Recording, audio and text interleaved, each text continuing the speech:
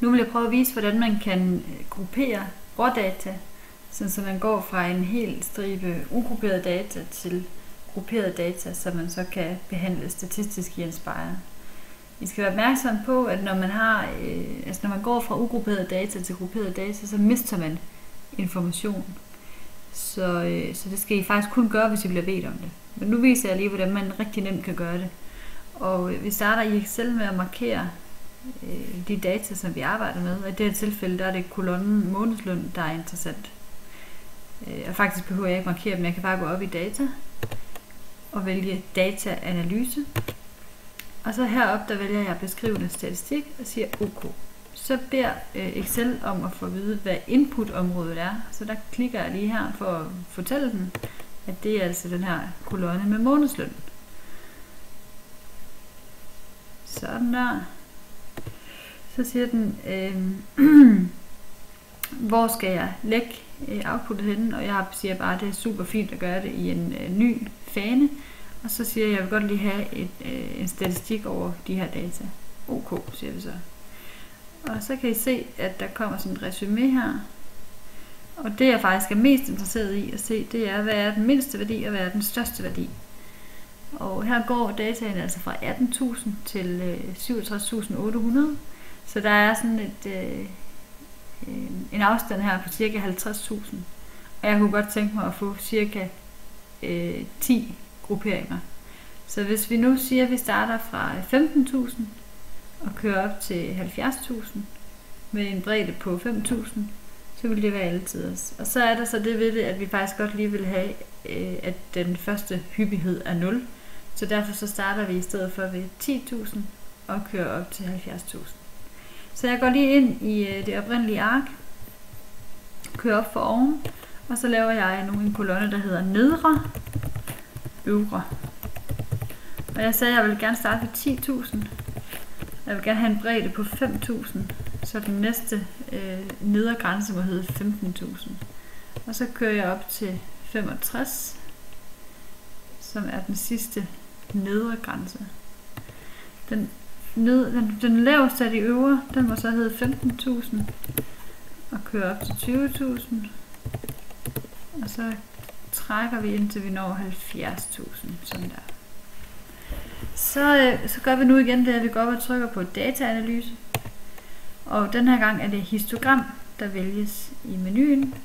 Og den vil gerne vide, hvad inputtet er. Det er igen den her månedsløns kolonne.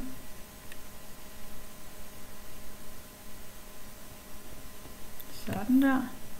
Og så vil den gerne vide, hvad intervalområdet er. Og der skal man altså vælge øvre, for at det her det giver mening. Så den er her øvre. Sådan der. Og jeg vil igen have det lagt i en ny fane. Og jeg kunne godt tænke mig at både få den kumulerede frekvens og diagram-outputtet med det samme. Og diagrammet flytter vi lige lidt. Det er alligevel så småt. Og her kan I så se, at vi får øvre intervalendepunkt, og den tæller op. Og vi kan se den kumulerede frekvens, og den ender på 100%, så det ser ud som om vi har fået det hele med. Så nu nupser vi lige de her hyppigheder og sætter ind i det oprindelige ark 1, og det gør vi i den kolonne, som vi kalder hyp. Her. Det vil den ikke. Det har vi gjort forkert. Det kan være, at jeg skal kopiere. Det hjælper nok. Prøver vi det igen. Sådan der. Så nu har jeg faktisk 3 kolonner her, som jeg nupper med over i nspire, og så gør jeg resten derovre. Og der er det selvfølgelig vigtigt, at vi lige vælger lister og regneark, og så sætter vi simpelthen bare ind.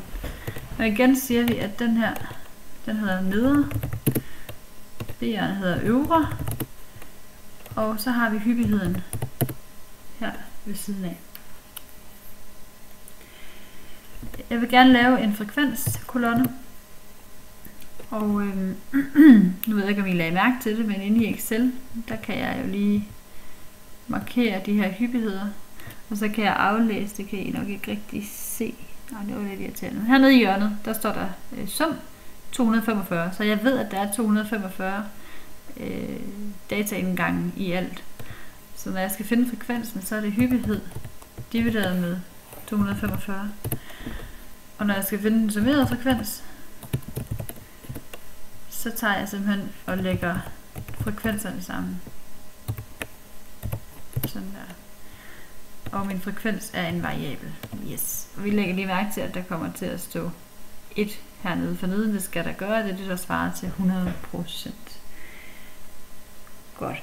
Så er vi ved at være der nu, hvor vi kan begynde at lave vores diagrammer. Så hvis vi højreklikker her, op i det grå område, så kan jeg vælge et kombinationsdiagram. Og herinde, der vælger jeg, at x-værdierne skal være nedre, og værdilisten skal være,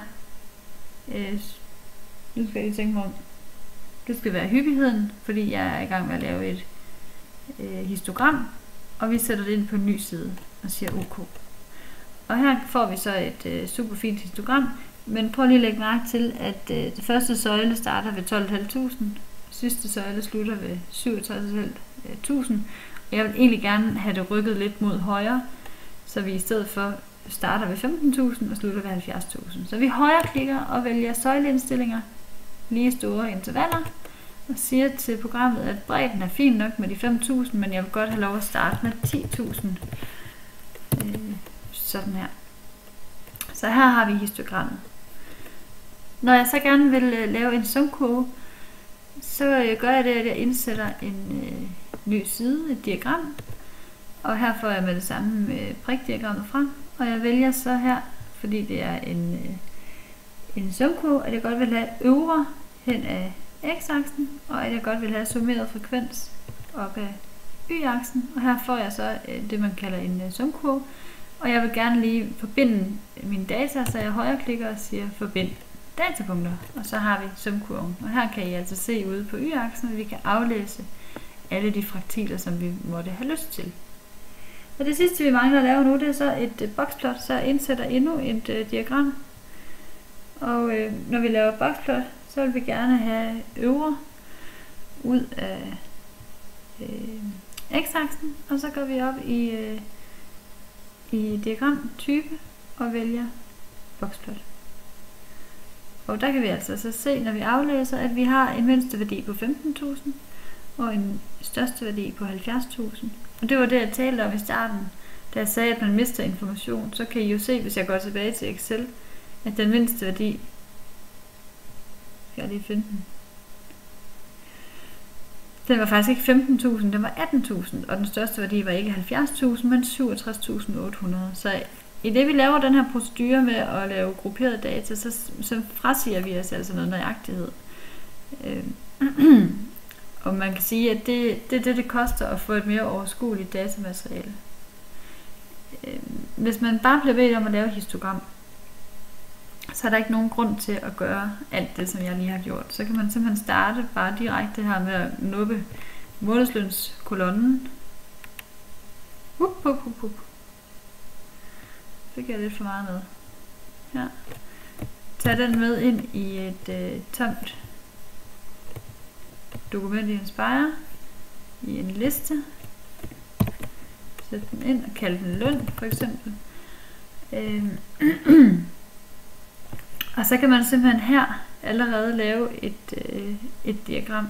Så hvis jeg indsætter diagrammer og vælger, at at vi skal have løn, det skal den lige vide, så kan jeg jo her vælge et histogram, og så kommer der simpelthen et histogram her, og der kan jeg så bare gå ind og højreklikke og vælge søjleindstillinger, lige store intervaller, så kan jeg selv bestemme, hvor den skal starte og hvor brede de her søjler skal være.